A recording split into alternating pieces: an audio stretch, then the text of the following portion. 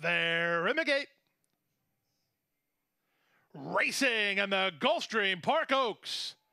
Good start for Amani's Image, who heads off for the early lead. Cancel This, speeding through at the rail. Long shot Blustery gets started 4 wide, with Running Legacy 3 wide.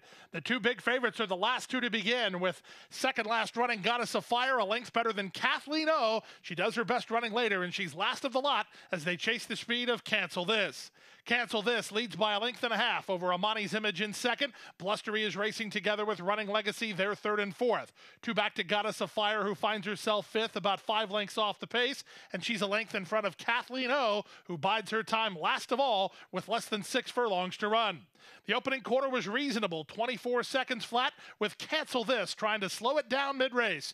Up to second is Amani's Image, and Blustery is in the white blinkers under a loose rein. Running Legacy is behind the speed, and Goddess of Fire begins to creep closer. She's way out in the center. The trailer is Kathleen O, but she starts to pick up her feet as they make their way half a mile from the finish.